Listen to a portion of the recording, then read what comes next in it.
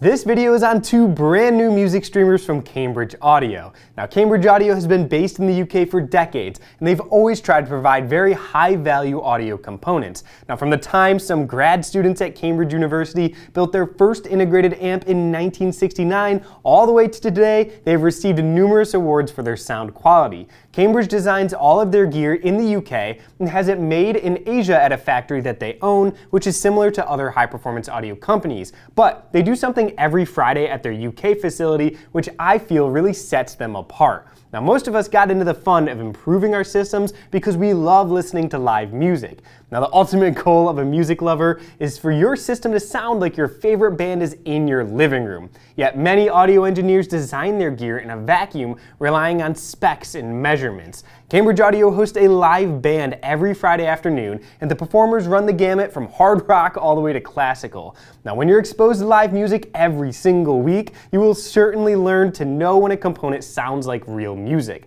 This has led Cambridge Audio engineers to focus on two things: the most simple signal path and using both measurements and listening tests to determine if a component used in the path is the right choice. They spend hundreds of hours comparing individual parts to develop the final design.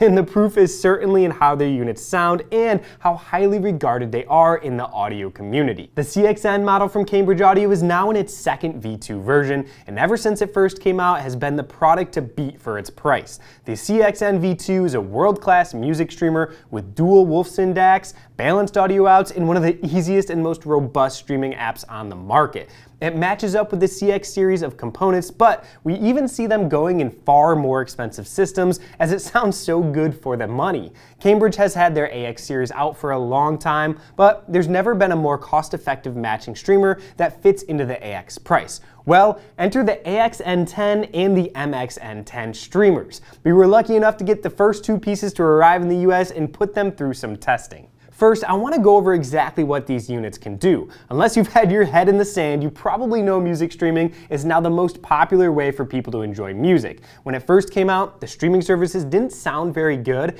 but as time passed and broadband speeds have improved, some streaming services sound far better than a CD. The AXN10 and MXN10 are actually identical in performance, with the AX version simply physically matching the size of the other AX components from Cambridge Audio. I feel like most people will go with the MX version as it takes up a lot less space and it actually sounds the same. But feature-wise, they have just about everything you would want in a modern music streamer. Spotify Connect, Tidal, Qobuz, Deezer, Amazon Music are all built in. You also get great internet radio experience, and you can access their Stream Magic app.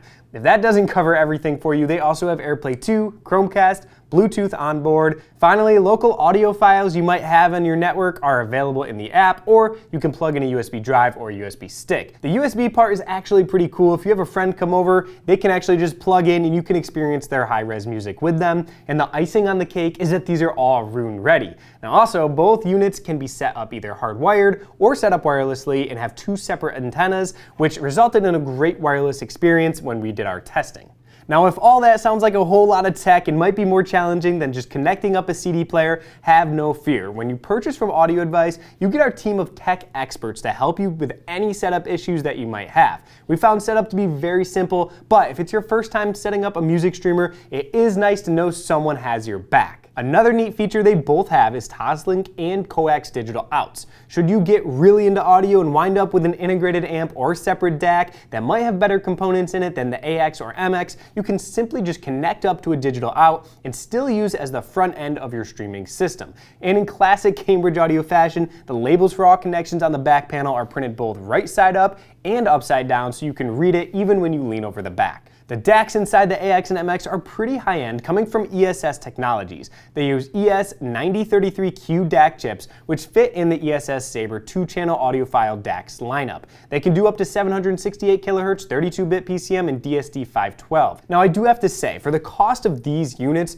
you're not getting a DAC that has the raw parts cost of a DAC alone of some $50+ like those very expensive DACs, But with careful component selection and circuit design, Cambridge Audio has squeezed a whole lot of performance out of these mid-level ESS DACs. While this AXN10 has a beautiful front panel display and quite a bit of functionality from the front, the AX and MX are actually very basic to keep the costs only going into the sound. However, Cambridge Audio added a pretty clever feature here. You'll notice 4 small buttons on the front panel. Now through their app, you can assign these to playlists or internet radio stations, which is pretty dang cool. I've talked a lot about the Cambridge Audio Stream Magic app, and it's worth noting just how great this app actually is. It has been constantly evolving over the last 10 years.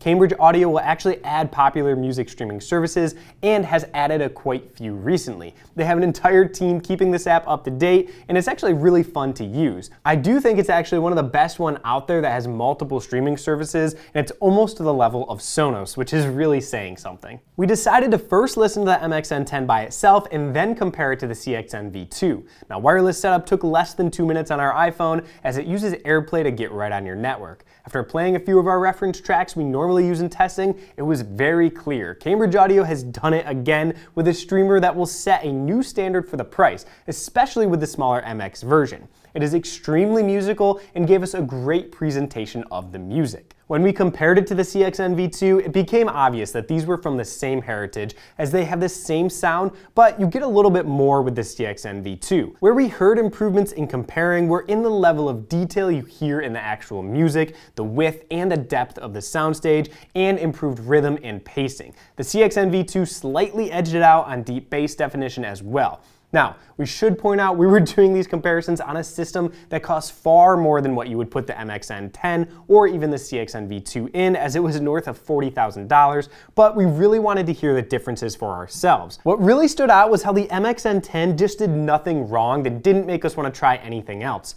As an entry-level streamer that will get you into the fun world of music streaming, Cambridge Audio has hit a home run here. Our advice is you can't go wrong with the MXN10. I don't see a reason to get the more expensive AXN10 unless you want a full-width component. The MXN10 is a fantastic way to discover streaming music. This analysis also reminded me of how good the CXN-V2 is and why it is so popular.